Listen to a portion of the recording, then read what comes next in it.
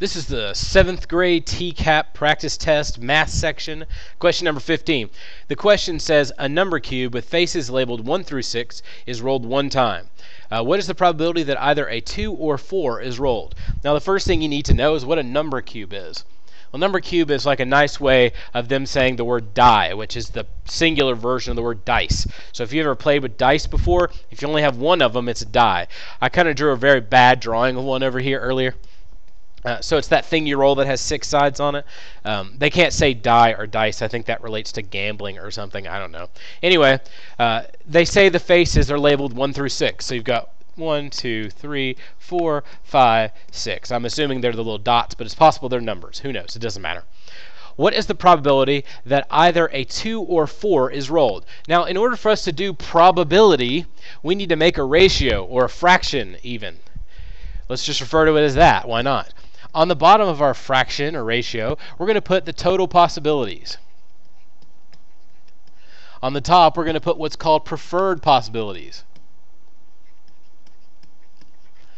Really, what's easier for me to think about is what I want to happen versus what's possible to happen. Now, it's really simple here. The total number of possibilities would be 6 because I can do 1, 2, 3, 4, 5, 6. So I put that on the bottom.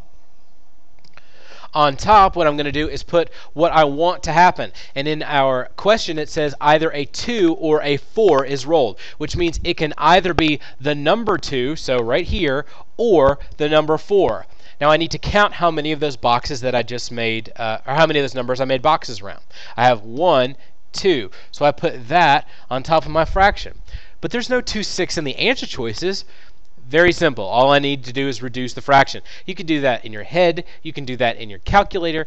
2 goes into 6 3 times. So reduced, this thing should be 1 2 over 3 2s. So 1/3. So my answer to number 15 is just C. Now, not really that difficult to do. Just make sure you don't use that 2 or that 4 as anything other than a label. So if you write out this little section here, your life becomes much easier because you stop seeing the numbers as something you need to plug in. Instead, you see them as labels, which is what they should be used as. So I don't think it's really that complicated if you make a little drawing for yourself, and kind of fun to write on the paper anyway. So good luck.